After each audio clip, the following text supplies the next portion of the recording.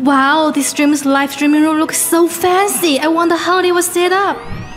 Do you think that setting up a live streaming room like this will cost a lot of money? Not really. Today, I'll show you how to set up a live streaming room like this. For the green screen, we choose the thick and smooth one. It will be easier to remove the background. The streamer is positioned 2 meters away from the green screen. It will be easier for lighting setup. This lighting setup ensures a clean and realistic background removal. The main light is positioned at a 45-degree angle to the right front, while a fill light is placed at a 70 to 90-degree angle to the left front.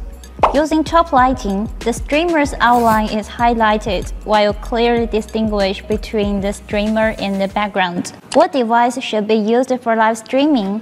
The answer is VenusLiv V2. It combines a sound card and capture card into one unit. You can start live streaming by simply connecting it to your computer with a Type-C cable. Using a plug-and-play wireless microphone ensures clear audio without any issues. The device has built-in resources that you can choose from, and if you want to personalize the settings, you can upload your own materials.